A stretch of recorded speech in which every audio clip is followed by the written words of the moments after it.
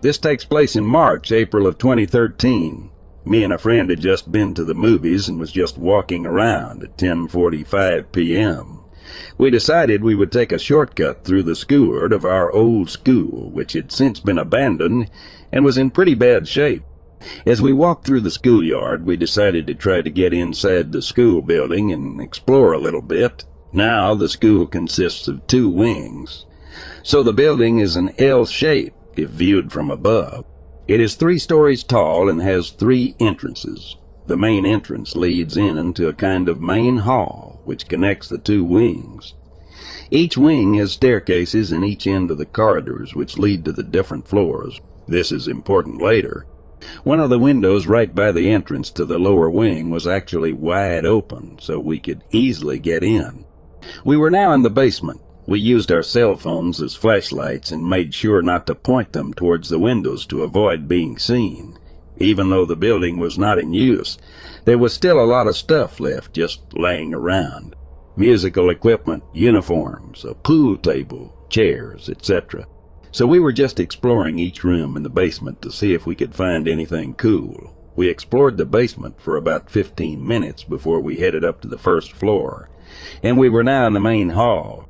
There was some kind of tarp or large plastic sheet hanging there to separate the hall and the lower wing for some reason.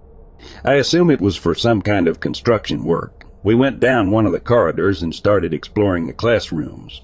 Every classroom had been either vandalized or suffered some kind of water damage, so everything was pretty broken down and rotting. In hindsight, I think we were lucky the floors didn't collapse on us or something. We had just come out of the 3rd classroom and were in the corridor when we heard someone moving the tarp, plastic sheet in the main hall. This was not wind or anything. We could definitely tell someone was physically moving it. We could also hear footsteps, although the rhythm of the steps was kind of weird. It sounded like someone changed their walking pace sporadically, if that makes any sense. We immediately went inside a classroom to hide, as we thought someone had called security on us. We hid behind the door in the classroom for about 2 minutes, dead quiet. We didn't hear anything else during this time, so we figured it had to be the wind or just random noises. We decided to keep going.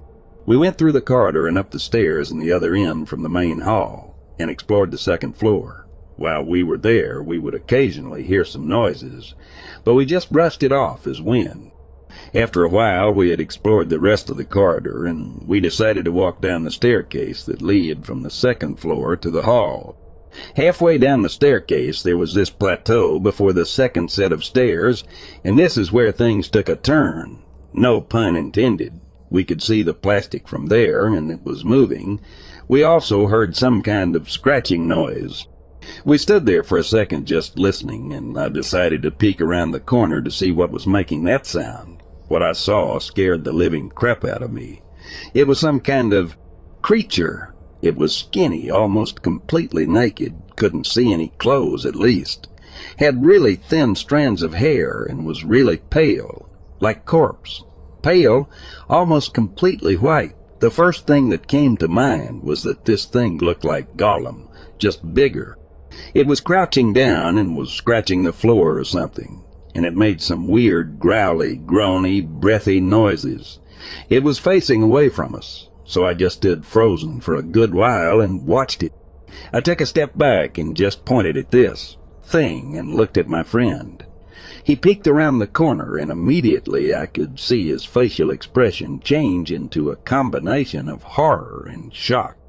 It was reassuring in a way, knowing that he saw it too. We just stood there for a good 20 seconds just watching this thing do whatever it was doing, and the most cliché horror movie thing happened. My friend started backing away slowly, and while doing so stepped on a piece of glass that cracked. This startled the creature, and it quickly looked over its shoulder right at me. I just bolted at that point.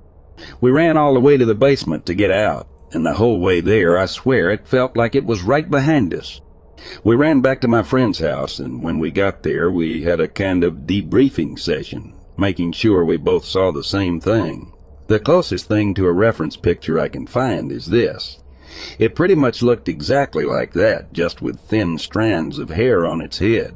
I understand if you think I'm lying, I would be skeptical if someone else told this story. But I swear this actually happened, and my friend confirms it to this day. We got a good enough look at it to confirm that it was a humanoid creature of some sorts, but it didn't really resemble a human being. The only explanation I can think of is that it was a homeless dude that for some reason was naked in this abandoned school. But this is in northern Norway during winter. You wouldn't survive very long without clothes.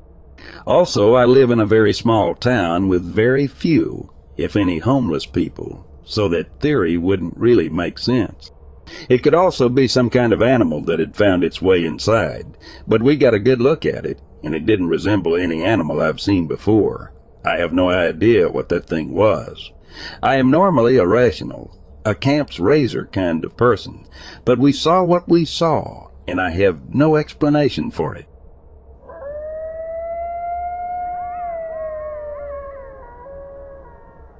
I am John, a seasoned park ranger. I know these woods like the back of my hand, or so I thought.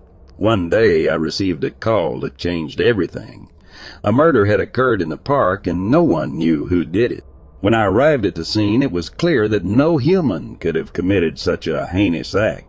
The victim's body was mangled and deep claw marks were etched into the ground. As I began to investigate, a feeling of dread came over me. I knew that something terrible was lurking in these woods, something not of this world. And then I saw it, a creature unlike any I had ever seen before. It stood over 8 feet tall, with razor-sharp claws and eyes that glowed like fiery embers. Its breath was hot and putrid, and its movements were quick and precise. I knew I had to catch this beast before it killed again, but as I pursued it deeper into the woods, I realized that I might not make it out alive. The predator was nowhere to be found, and I was getting frustrated. I knew that if I didn't solve this case soon, more lives would be in danger. I went back to the scene of the crime and found a small scrap of fur that looked like it belonged to the predator. I sent it to the lab for analysis and waited anxiously for the results.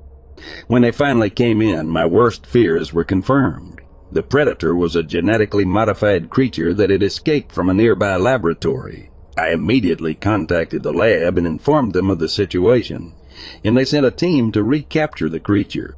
But the creature was too strong and too smart for them. It outsmarted the scientists and managed to escape yet again. I knew that it was only a matter of time before it struck again. I spent every waking moment searching for the predator, tracking it down through the thick underbrush and deep into the heart of the park. As I closed in on it, I knew that this would be the moment of truth. Would I be able to stop it before it killed again? With my heart pounding in my chest, I came face to face with the creature. It was enormous, with razor-sharp claws and teeth like knives. But I was determined not to back down. I drew my weapon and prepared to fight for my life.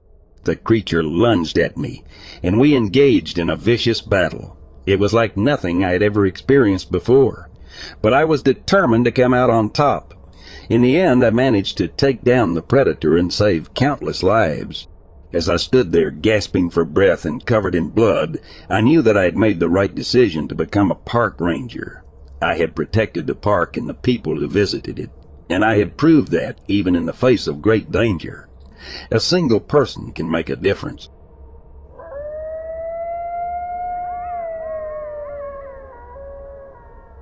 When I was 19, I worked as a stalker for Target and had to bike to work early every morning, around 4 a.m. Worst job ever. One morning, I got on the bike and began pedaling the 5 miles like usual. After a while, I got the weirdest feeling. I could feel that something was following me. I can't explain it any better than that. It was like a sixth sense. But here's the kicker. I could feel that whatever was following me from the air, behind me and up in the sky. My heartbeat quickened and I started pedaling faster. Movies were pouring through my head. Jeepers Creepers, Lost Boys, Interview with a Vampire, Any movie that has a scene in which something flies down and onto someone into someone in a vehicle. At this point, I'm expecting my rational brain to kick in and do its usual thing anytime I'm in a dark room or alone in an alley and relax me.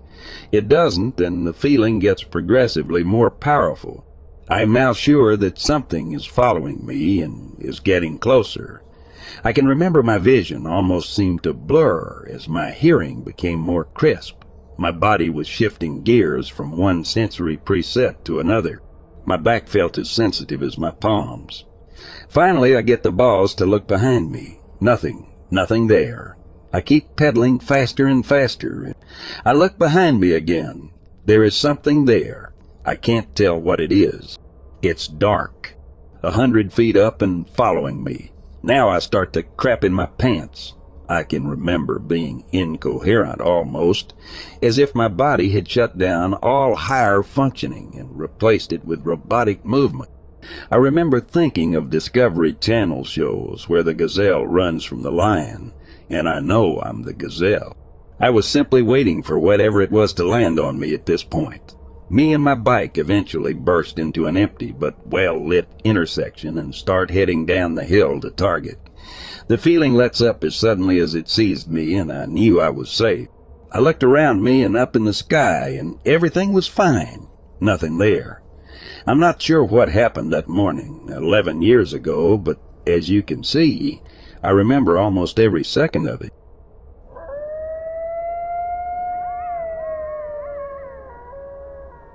I am John, an African-American park ranger stationed in the remote mountains of the Appalachian Trail. My job was to patrol the vast wilderness and make sure that everyone who entered it, hiker, camper, or otherwise, was safe and secure. It was a warm summer day, and I was on my usual rounds when I stumbled upon something that would change my life forever. I was following a trail of broken branches and torn shrubs when I heard a loud roar in the distance. I thought it was a bear at first, but when I reached the source of the noise, I was faced with something far more terrifying. It was a Bigfoot, a massive bipedal creature covered in fur, standing at least 10 feet tall. I had heard stories of these creatures before, but I never believed they were real. But there it was, right in front of me, and it was angry. I was frozen in fear, but I managed to draw my sidearm and take a shot at the creature.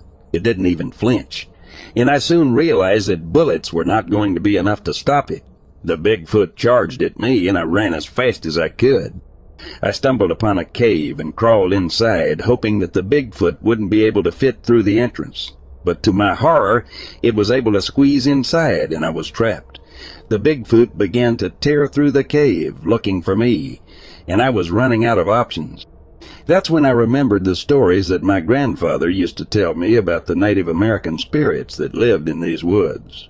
I started to pray to them and begging for their help, and that's when I heard a voice. It was soft at first, but it grew louder and more insistent until it was a roar. The Bigfoot was thrown back from the cave entrance, and I was able to escape. I never saw the creature again, but I knew that it was still out there, waiting for its next victim. I soon found out that there were other people in these woods and that they were searching for something. They were a secret service, investigating a series of strange and paranormal occurrences.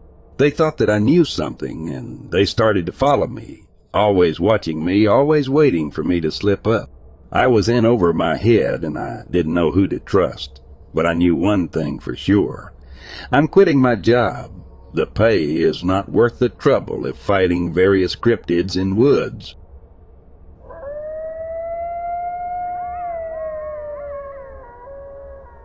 The Appalachian Mountains rise tall and proud with their rugged peaks and dense forests that stretch as far as the eye can see. As a park ranger and a native of the area, I was no stranger to the beauty and majesty of the mountains. But even I was not prepared for what I encountered one fateful night. I received a distress call from my tribe who were residing deep within the Appalachian woods. They told me that something strange was happening in the forest, and that they needed my help. I immediately set out to investigate, knowing that the safety of my tribe was at stake. As I approached the reservation, I was struck by the beauty of the forest. The towering trees loomed over me, casting dappled shadows on the forest floor. The sound of rustling leaves and rushing water filled the air, and I couldn't help but feel a sense of awe and reverence for the land. But my sense of wonder was short-lived. As I was patrolling the reservation, I was suddenly attacked by an unknown predator.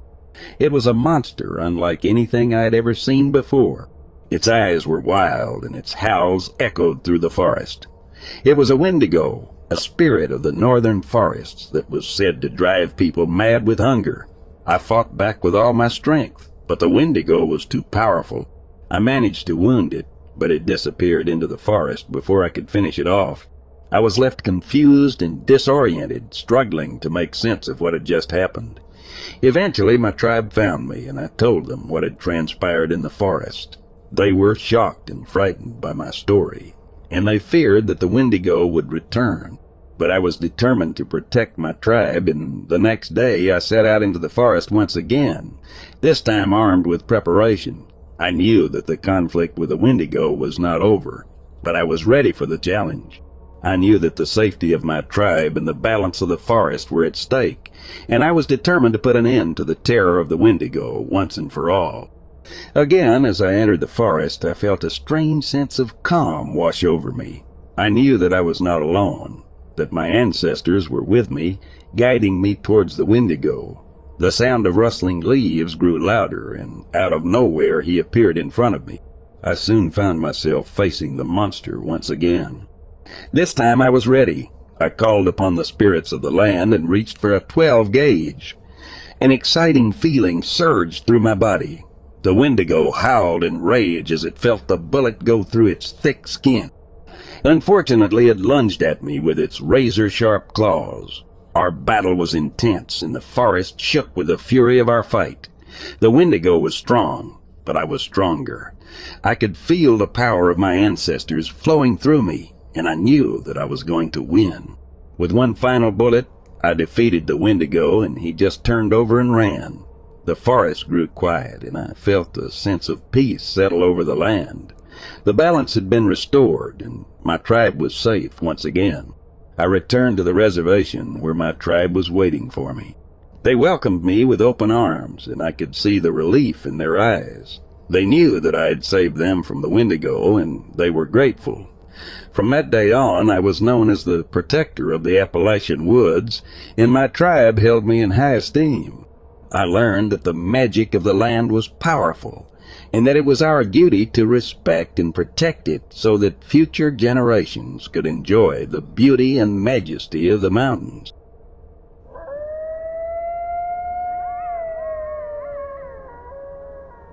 As a park ranger, Adam had seen his fair share of strange things, but nothing had prepared him for what he encountered one night while patrolling the forest. It started with a strange noise, like a cross between a growl and a scream. Adam's first thought was that it was a bear or a mountain lion, but the sound was unlike anything he had ever heard. He cautiously made his way towards the source of the noise, flashlight in hand. The deeper he went into the woods, the more uneasy he became. It was as if something was watching him, something that shouldn't be there. Suddenly he heard the noise again, louder this time and closer. Adam shone his flashlight ahead and froze. Standing in front of him was a creature unlike anything he had ever seen. It was tall, with fur as black as the night, and eyes that seemed to glow with an otherworldly light. Its jaws were open, revealing rows of sharp teeth. Adam tried to back away slowly, but the creature stepped forward, blocking his path. He raised his flashlight as a weapon, but it seemed useless against this creature. The creature lunged at him, and Adam ran as fast as he could. He could hear the creature's footsteps behind him, and he knew he was in grave danger. But just when he thought he was done for, he burst through the trees and into a clearing. The creature stopped at the edge of the clearing, snarling and pacing back and forth. Adam could see the fear in its eyes, and he realized that it was just as scared of him as he was of it. After a few tense moments, the creature turned and disappeared into the woods. Adam collapsed onto the ground, shaking with adrenaline and relief. He never spoke of the creature to anyone, afraid that they would think he was crazy. But every time he patrolled the woods, he couldn't shake the feeling that something was watching him from the shadows.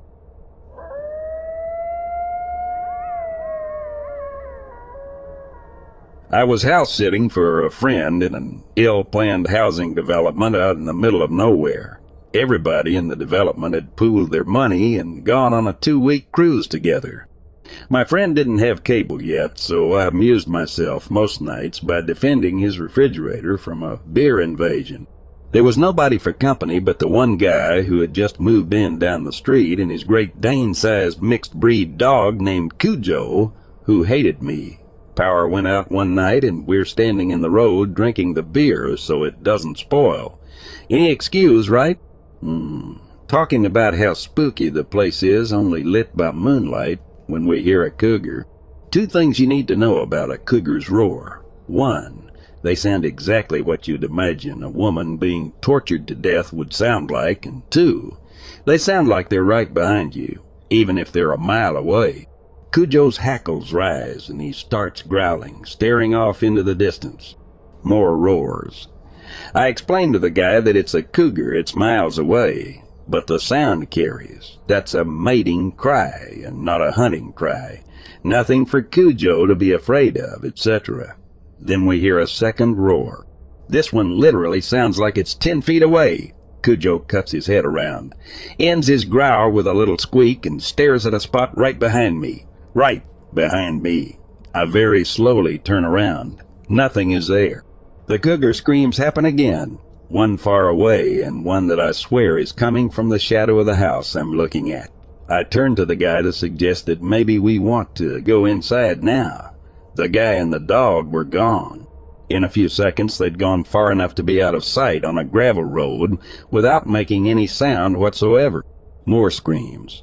This time it seemed like both were coming from the shadows of the houses around me. I'm sure I broke some kind of land speed record getting back to my friend's house. Then I broke another record closing and locking all the windows. For the next hour or so, which seemed like a week, I heard screams from different places around the neighborhood. My beer-soaked mind decided the cougars were trying to figure out which house I was in. When the screams stopped, I was convinced that they'd found me and were closing in. I very quietly started looking for the guns I knew my friend owned, but had hidden very well because he had children in the house. Every time I tried to lie down to go to sleep, I remembered my grandfather's stories about how the reason why cougars sound like a woman screaming is because they really are women screaming. They're humans trapped in cougar form by magic and pissed the hell off about it. Then I'd get up and look for the gun some more. I finally drifted off around dawn. I didn't see Cujo or the guy for the rest of my stay, but it turned out they were okay because my friend later mentioned that his daughters liked inviting them over and riding Cujo like a horse.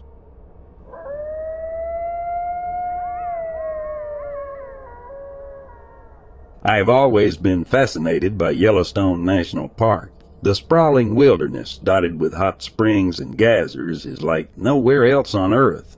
It's a place of natural beauty and wonder, but also a place of secrets and darkness. I was a park ranger in Yellowstone, tasked with ensuring the safety of all who entered its boundaries. One day I received a report of a missing camper. His friends had gone searching for him, but to no avail. It was my job to pick up the search and bring him back safely. As I ventured into the dense forests of the park, a sense of unease washed over me. The trees seemed to close in on me, blocking out the sunlight. I had a feeling that something was watching me, waiting for the right moment to strike. I pushed on, following the trail left by the missing camper. The deeper I went, the more disturbing the signs became. Broken branches, shredded clothing, and pools of blood dotted the path. And then I found him. The missing camper was lying on the ground, his body torn apart by some unknown beast. The sight was enough to make me nauseous, but I knew I had to investigate further. That's when I heard it, the sound of footsteps. Not human, but something else. Something big and dangerous. I turned around, my hand reaching for my weapon, but it was too late. The creature attacked, its jaws snapping at my flesh. I don't remember much after that. When I woke up, I was in an old cabin deep in the woods. I was being tended to by a woman who claimed to be a member of a secret religious order, tasked with protecting the world from the supernatural. She told me that the creature that had attacked me was a werewolf, one of the many things that the government wanted to keep secret. The Secret Service was aware of the supernatural creatures roaming the park and had assigned her to protect the public from the truth. But as the days passed, I realized that the woman was not who she claimed to be. She was working for the very creatures she was supposed to be stopping, and her true intention was to use me as bait to draw more people into their grasp. I was horrified and scared, but I knew I had to escape. I made a break for it in the dead of night, but the werewolf was hot on my heels. I ran as fast as I could, but the creature caught up to me, its claws tearing into my flesh. I don't know how I managed to survive, but I did. I stumbled out of the woods, my body battered and broken. I was taken to the hospital, but I never fully recovered. I was forever scarred, both physically and mentally, by my experience in Yellowstone National Park. The Secret Service tried to cover up what had happened to me, but the truth leaked out. People began to whisper about the werewolves in the park, and the government was forced to admit to their existence. But for me, the truth came too late. I was forever changed by my encounter with the supernatural, and I could never shake the feeling that I was being watched. The end of my story is tragic, but the terror of what happened in Yellowstone National Park still lives on.